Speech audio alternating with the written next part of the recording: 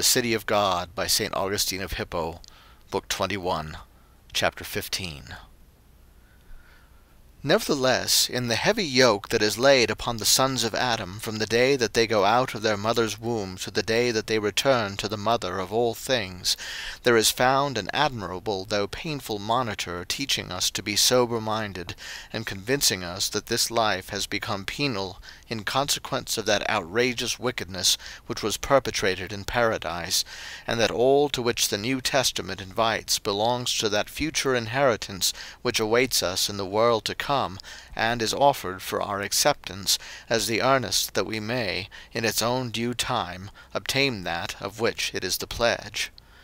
Now therefore let us walk in hope, and let us by the Spirit mortify the deeds of the flesh, and so make progress from day to day. For the Lord knoweth them that are his, and as many as are led by the Spirit of God, they are the sons of God, but by grace, not by nature. For there is but one Son of God by nature, who in his compassion became Son of Man for our sakes, that we, by nature sons of men, might by grace become through him sons of God. For he, abiding unchangeable, took upon him our nature, that thereby he might take us to himself. And, holding fast his own divinity, he became partaker of our infirmity, that we, being changed into some better thing, might, by participating in his righteousness and immortality, lose our own properties of sin and mortality, and preserve whatever good quality he had implanted in our nature, perfected now by sharing in the goodness of his nature. For as by the sin of one man we have fallen into a misery so deplorable, so by the righteousness of one man, who also is God, shall we come to a blessedness inconceivably exalted. Nor ought any one to trust that he has passed from the one man to the other, until he shall have reached that place where there is no temptation, and have entered into the peace which he seeks in the many and various conflicts of this war, in which the flesh lusteth against the Spirit, and the Spirit against the flesh. Now such a war as this would have had no existence, if human nature had, in the exercise of free will, continued steadfast in the uprightness in which it was created. But now in its misery it makes war upon itself, because in its blessedness it would not continue at peace with God. And this, though it be a miserable calamity, is better than the earlier stages of this life, which do not recognize that a war is to be maintained. For better is it to contend with vices, than without conflict to be subdued by them. Better, I say, is war with the hope of peace everlasting, than captivity without any thought of deliverance. We long, indeed, for the cessation of this war, and, kindled by the flame of divine love, we burn for entrance on that well-ordered peace, in which whatever is inferior is forever subordinated to what is above it. But if, which God forbid, there had been no hope of so blessed a consummation, we should still have preferred to endure the hardness of this conflict, rather than, by our non-resistance, to yield ourselves to the dominion of vice. Chapter 16. But such is God's mercy towards the vessels of mercy which he has prepared for glory, that even the first age of man, that is, infancy, which submits without any resistance to the flesh, and the second age, which is called boyhood, and which has not yet understanding enough to undertake this warfare, and therefore yields to almost every vicious pleasure, because, though this age has the power of speech, and may therefore seem to have passed infancy, the mind is still too weak to comprehend the commandment.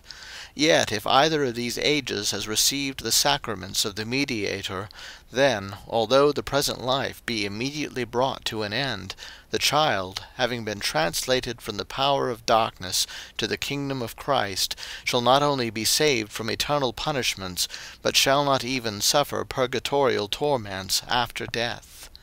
For spiritual regeneration of itself suffices to prevent any evil consequences resulting after death, from the connection with death which carnal generation forms.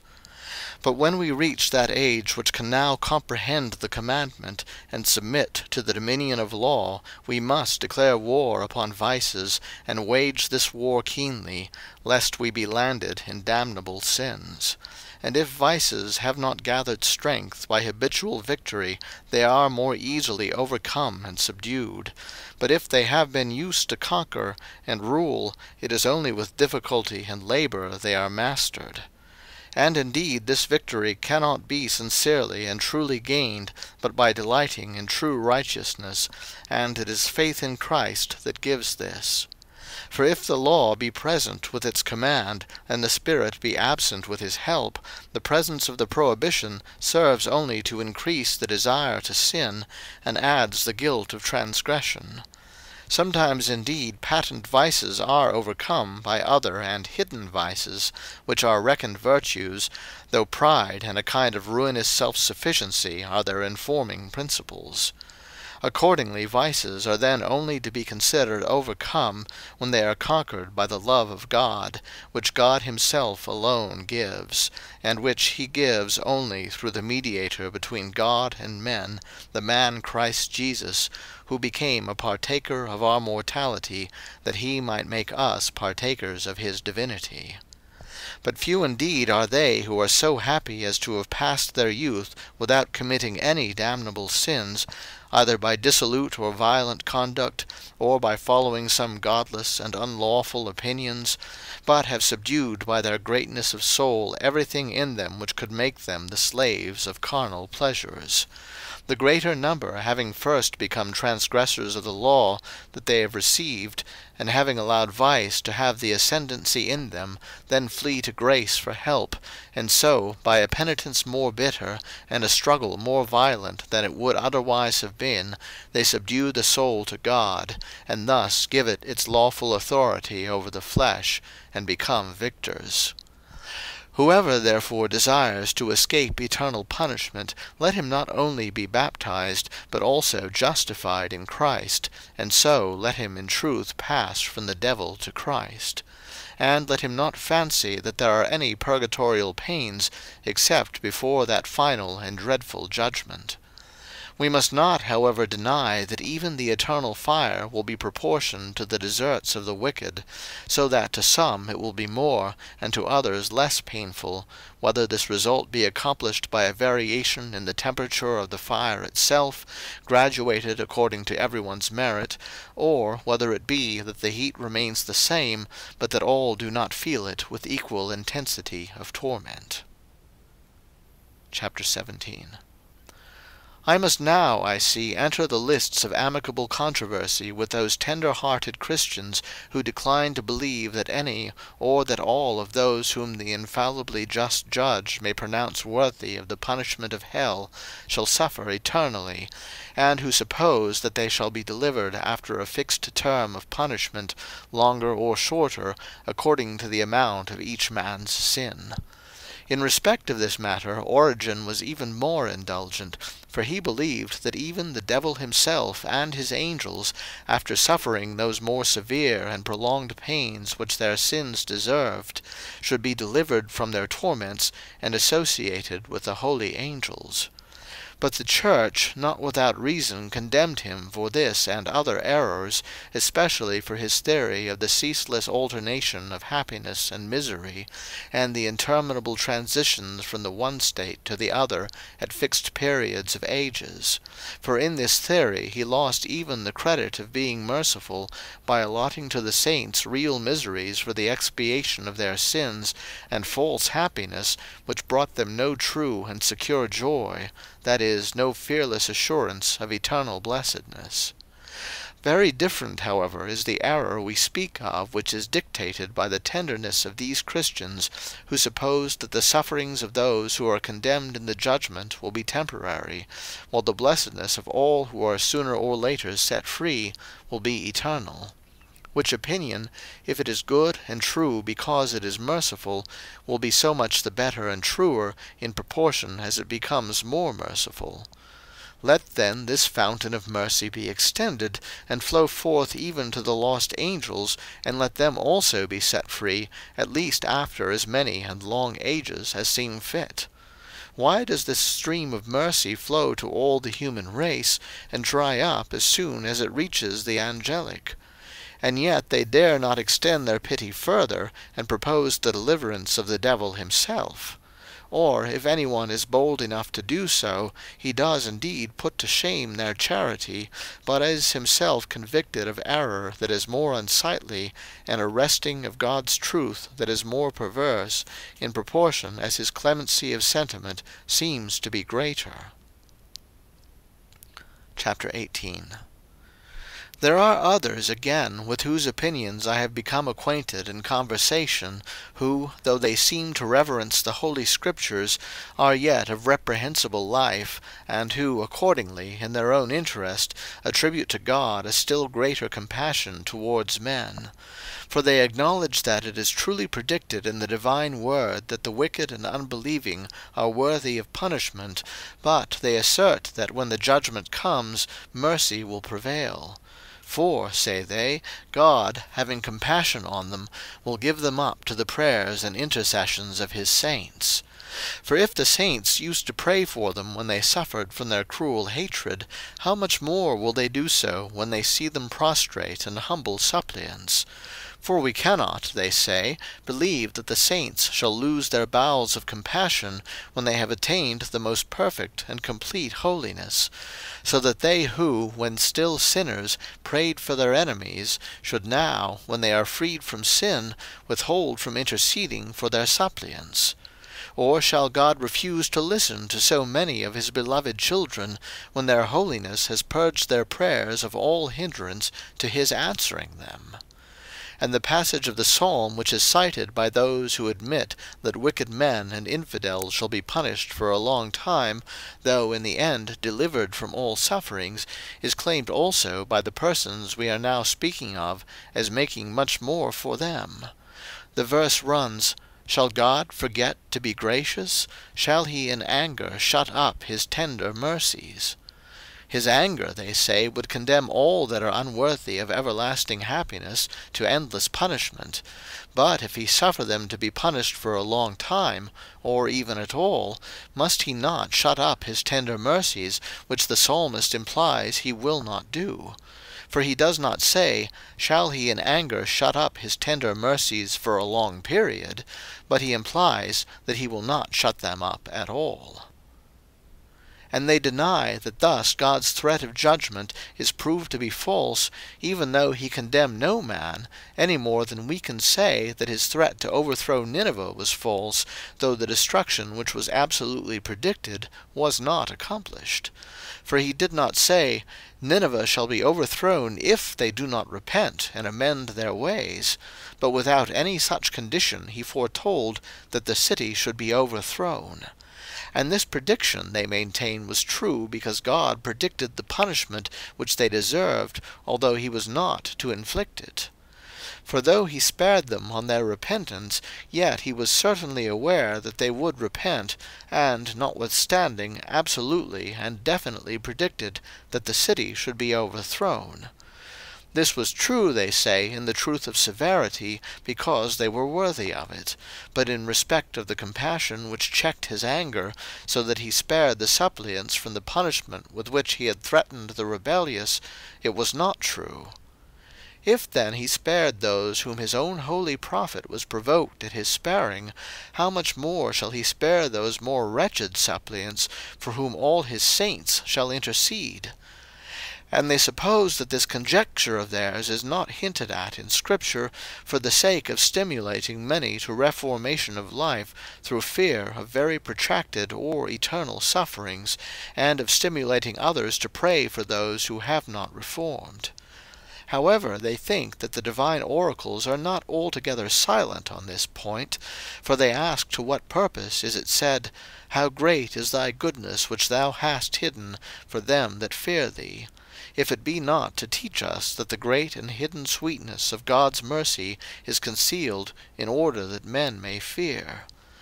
To the same purpose they think the Apostle said, For God hath concluded all men in unbelief, that he may have mercy upon all, signifying that no one should be condemned by God. And yet they who hold this opinion do not extend it to the acquittal or liberation of the devil and his angels. Their human tenderness is moved only towards men, and they plead chiefly their own cause, holding out false hopes of impunity to their own depraved lives by means of this quasi-compassion of God to the whole race. Consequently, they who promise this impunity even to the prince of the devils and his satellites make a still fuller exhibition of the mercy of God. Chapter 19. So, too, there are others who promise this deliverance from eternal punishment, not indeed to all men, but only to those who have been washed in Christian baptism, and who become partakers of the body of Christ, no matter how they have lived, or what heresy or impiety they have fallen into. They ground this opinion on the saying of Jesus, This is the bread which cometh down from heaven, that if any man eat thereof, he shall not die. I am the living bread which came down from heaven. If a man eat of this bread, he shall live for ever. Therefore, say they, it follows that these persons must be delivered from death eternal, and at one time or other be introduced to everlasting life. Chapter 20. There are others still who make this promise not even to all who have received the sacraments of the baptism of Christ and of his body, but only to the Catholics, however badly they have lived. For these have eaten the body of Christ not only sacramentally, but really, being incorporated in his body, as the Apostle says, We, being many, are one bread, one body. So that, though they have afterwards lapsed into some heresy, or even into heathenism and idolatry, yet by virtue of this one thing, that they have received the baptism of Christ, and eaten the body of Christ, in the body of Christ, that is to say, in the Catholic Church, they shall not die eternally, but at one time or other obtain eternal life. And all that wickedness of theirs shall not avail to make their punishment eternal, but only proportionately long and severe. Chapter 21. There are some too who found upon the expression of Scripture, He that endureth to the end shall be saved, and who promise salvation only to those who continue in the Church Catholic. And though such persons have lived badly, yet, say they shall be saved as by fire, through virtue of the foundation, of which the Apostle says, For other foundation hath no man laid than that which is laid, which is Christ Jesus. Now if any man build upon this foundation gold, silver, precious stones, wood, hay, stubble, every man's work shall be made manifest, for the day of the Lord shall declare it, for it shall be revealed by fire, and each man's work shall be proved of what sort it is. If any man's work shall endure which he hath built thereupon, he shall receive a reward. But if any man's work shall be burned, he shall suffer loss, but he himself shall be saved, yet so as through fire. They say accordingly that the Catholic Christian, no matter what his life be, has Christ as his foundation, while this foundation is not possessed by any heresy which is separated from the unity of his body. And therefore, through virtue of this foundation, even though the Catholic Christian, by the inconsistency of his life, has been as one building up wood, hay, stubble upon it, they believe that he shall be saved by fire, in other words, that he shall be delivered after tasting the pain of that fire, to which the wicked shall be condemned at the last judgment. Chapter 22. I have also met with some who are of opinion that such only as neglect to cover their sins with almsdeeds shall be punished in everlasting fire, and they cite the words of the Apostle James, He shall have judgment without mercy who hath shown no mercy. Therefore, say they, he who has not amended his ways, but yet has intermingled his profligate and wicked actions with works of mercy, shall receive mercy in the judgment, so that he shall either quite escape condemnation, or shall be liberated from his doom after some time, shorter or longer. They suppose that this was the reason why the judge himself of quick and dead declined to mention anything else than works of mercy done or omitted, when awarding to those on his right hand life eternal, and to those on his left everlasting punishment. To the same purpose, they say, is the daily petition we make in the Lord's Prayer, "Forgive us our debts, as we forgive our debtors." For no doubt whoever pardons the person who has wronged him does a charitable action. And this has been so highly commended by the Lord himself, that he says, "For if ye forgive men their trespasses, your heavenly Father will also forgive you. But if ye forgive not men their trespasses, neither will your Father forgive your trespasses." And so it is to this kind of almsdeeds that the saying of the Apostle James refers, "He shall have judgment without mercy, that hath shown no mercy." And our Lord, they say, made no distinction of great and small sins, but, "Your Father will forgive your sins, if ye forgive men theirs." Consequently, they conclude that though a man has led an abandoned life up to the last day of it, yet whatsoever his sins have been, they are all remitted by virtue of this daily prayer, if only he has been mindful to attend to this one thing, that when they who have done him any injury ask his pardon, he forgive them from his heart. When by God's help I have replied to all these errors, I shall conclude this 21st book. Chapter 23. First of all, it behooves us to inquire and to recognize why the Church has not been able to tolerate the idea that promises cleansing or indulgence to the devil even after the most severe and protracted punishment. For so many holy men, imbued with the spirit of the Old and New Testament, did not grudge to angels of any rank or character that they should enjoy the blessedness of the heavenly kingdom after being cleansed by suffering, but rather they perceived that they could not invalidate nor evacuate the divine sentence which the Lord predicted that he would pronounce in the judgment, saying, "Depart from me, ye cursed, into everlasting fire, prepared for the devil and his angels." For here it is evident that the devil and his angels shall burn in everlasting fire. And there is also that declaration in the Apocalypse, "The devil their deceiver was cast into the lake of fire and brimstone, where also are the beast and the false prophet, and they shall be tormented day and night forever." In the former passage everlasting is used, in the latter forever, and by these words Scripture is wont to mean nothing else than endless duration.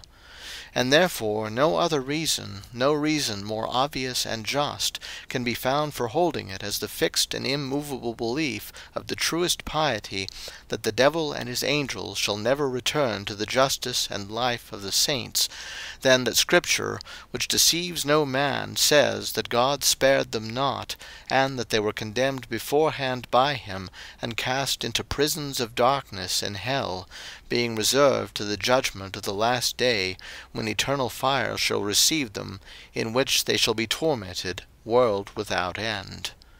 And if this be so, how can it be believed that all men, or even some, shall be withdrawn from the endurance of punishment after some time has been spent in it? How can this be believed without enervating our faith in the eternal punishment of the devils? For if all or some of those to whom it shall be said, "Depart from me, ye cursed, into everlasting fire, prepared for the devil and his angels," are not to be always in that fire, then what reason is there for believing that the devil and his angels shall always be there? Or is perhaps the sentence of God, which is to be pronounced on wicked men and angels alike, to be true in the case of the angels, false in that of men? Plainly it will be so, if the conjectures of men are to weigh more than the word of God. But because this is absurd, they who desire to be rid of eternal punishment ought to abstain from arguing against God, and rather, while yet there is opportunity, obey the divine commands. Then what a fond fancy is it to suppose that eternal punishment means long-continued punishment, while eternal life means life without end, since Christ in the very same passage spoke of both in similar terms in one and the same sentence: "These shall go away into eternal punishment, but the righteous into life eternal." If both destinies are eternal, then we must either understand both as long-continued, but at last terminating, or both as endless. For they are correlative: on the one hand, punishment eternal; on the other hand, life eternal. And to say in one and the same sense, life eternal shall be endless, punishment eternal shall come to an end, is the height of absurdity. Wherefore, as the eternal life of the saints shall be endless, so too the eternal punishment of those who are doomed to it shall have no end. Chapter 24. And this reasoning is equally conclusive against those who, in their own interest, but under the guise of a greater tenderness of spirit, attempt to invalidate the words of God, and who assert that these words are true, not because men shall suffer those things which are threatened by God, but because they deserve to suffer them. For God, they say, will yield them to the prayers of his saints, who will then the more earnestly pray for their enemies, as they shall be more perfect in holiness, and whose prayers will be the more efficacious and the more worthy of God's ear, because now purged from all sin whatsoever. Why then, if in that perfected holiness their prayers be so pure and all-availing, will they not use them in behalf of the angels, for whom eternal fire is prepared, that God may mitigate his sentence, and alter it, and extricate them from that fire?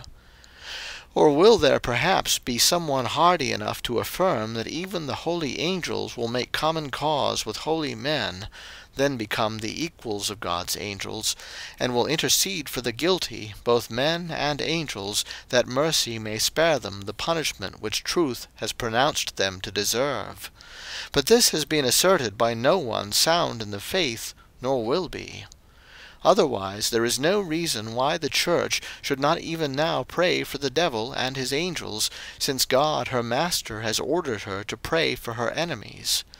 The reason, then, which prevents the Church from now praying for the wicked angels, whom she knows to be her enemies, is the identical reason which shall prevent her, however perfected in holiness, from praying at the last judgment for those men who are to be punished in eternal fire. At present she prays for her enemies among men, because they have yet opportunity for fruitful repentance. For what does she especially beg for them, but that God would grant them repentance, as the Apostle says, that they may return to soberness out of the snare of the devil, by whom they are held captive according to his will? But if the Church were certified who those are, who, though they are still abiding in this life, are yet predestinated to go with the devil into eternal fire, then for them she could no more pray than for him. But since she has this certainty regarding no man, she prays for all her enemies who yet live in this world, and yet she is not heard in behalf of all. But she is heard in the case of those only who, though they oppose the Church, are yet predestinated to become her sons through her intercession. But if any retain an impenitent heart until death, and are not converted from enemies into sons, does the Church continue to pray for them, for the spirits, that is, of such persons deceased? And why does she cease to pray for them, unless because the man who was not translated into Christ's kingdom while he was in the body is now judged to be of Satan's following? It is then, I say, the same reason which prevents the Church at any time from praying for the wicked angels, which prevents her from praying hereafter for those men who are to be punished in eternal fire. And this also is the reason why, though she prays even for the wicked so long as they live, she yet does not even in this world pray for the unbelieving and godless who are dead. For some of the dead, indeed, the prayer of the Church or of pious individuals is heard, but it is for those who, having been regenerated in Christ, did not spend their life so wickedly that they can be judged unworthy of such compassion, nor so well that they can be considered to have no need of it. As also, after the resurrection, there will be some of the dead, to whom, after they have endured the pains proper to the spirits of the dead, mercy shall be accorded, and acquittal from the punishment of the eternal fire. For were there not some whose sins, though not remitted in this life, shall be remitted in that which is to come, it could not be truly said, they shall not be forgiven, neither in this world, neither in that which is to come. But when the Judge of quick and dead has said, Come, ye blessed of my Father, inherit the kingdom prepared for you from the foundation of the world, and to those on the other side, Depart from me, ye cursed, into the eternal fire which is prepared for the devil and his angels, and these shall go away into eternal punishment, but the righteous into eternal life. It were excessively presumptuous to say that the punishment of any of those whom God has said shall go away into eternal punishment shall not be eternal, and so bring either despair or doubt upon the corresponding promise of life eternal. Let no man then so understand the words of the psalmist, Shall God forget to be gracious? Shall he shut up in his anger his tender mercies? As if the sentence of God were true of good men, false of bad men, or true of good men and wicked angels, but false of bad men. For the psalmist's words refer to the vessels of mercy and the children of the promise, of whom the prophet himself was one. For when he had said, Shall God forget to be gracious? Shall he shut up in his anger his tender mercies? And then immediately subjoins, And I said, Now I begin. This is the change wrought by the right hand of the Most High. He manifestly explained what he meant by the words, Shall he shut up in his anger his tender mercies? For God's anger is this mortal life, in which man is made like to vanity, and his days pass as a shadow. Yet in this anger God does not forget to be gracious, causing his sun to shine and his rain to descend on the just and the unjust. And thus he does not in his anger cut short his tender mercies, and especially in what the psalmist speaks of, in the words, Now I begin. This change is from the right hand of the Most High. For he changes for the better the vessels of mercy, even while they are still in this most wretched life, which is God's anger, and even while his anger is manifesting itself in this miserable corruption. For in his anger he does not shut up his tender mercies. And since the truth of this divine canticle is quite satisfied by this application of it, there is no need to give it a reference to that place in which those who do not belong to the city of God are punished in eternal fire. But if any persist in extending its application to the torments of the wicked, let them at least understand it, so that the anger of God, which has threatened the wicked with eternal punishment, shall abide, but shall be mixed with mercy to the extent of alleviating the torments which might justly be inflicted. So that the wicked shall neither wholly escape, nor only for a time endure these threatened pains, but that they shall be less severe and more endurable than they deserve. Thus the anger of God shall continue, and at the same time he will not, in this anger, shut up his tender mercies. But even this hypothesis I am not to be supposed to affirm, because I do not positively oppose it. As for those who find an empty threat rather than a truth in such passages as these, Depart from me, ye cursed, into everlasting fire, and these shall go away into eternal punishment, and they shall be tormented for ever and ever, and their worm shall not die, and their fire shall not be quenched, Such persons, I say, are most emphatically and abundantly refuted, not by me so much as by the divine Scripture itself. For the men of Nineveh repented in this life, and therefore their repentance was fruitful, inasmuch as they sowed in that field which the Lord meant to be sown in tears, that it might afterwards be reaped in joy. And yet who will deny that God's prediction was fulfilled in their case, if at least he observes that God destroys sinners not only in anger, but also in compassion? For sinners are destroyed in two ways. Either, like the Sodomites, the men themselves are punished for their sins, or, like the Ninevites, the men's sins are destroyed by repentance. God's prediction, therefore, was fulfilled. The wicked Nineveh was overthrown, and a good Nineveh built up. For its walls and houses remained standing, the city was overthrown in its depraved manners. And thus, though the prophet was provoked that the destruction which the inhabitants dreaded because of his prediction did not take place, yet that which God's foreknowledge had predicted did take place, for he who foretold the destruction knew how it should be fulfilled in a less calamitous sense. But that these perversely compassionate persons may see what is the purport of these words, "How great is the abundance of thy sweetness, Lord, which thou hast hidden for them that fear thee," let them read what follows, "And thou hast perfected it for them that hope in thee."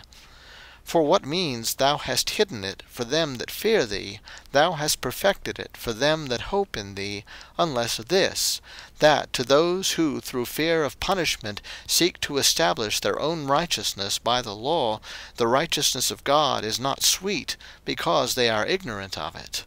They have not tasted it, for they hope in themselves, not in him, and therefore God's abundant sweetness is hidden from them. They fear God indeed, but it is with that servile fear which is not in love, for perfect love casteth out fear. Therefore to them that hope in him he perfecteth his sweetness, inspiring them with his own love, so that with a holy fear which love does not cast out, but which endureth for ever, they may, when they glory, glory in the Lord.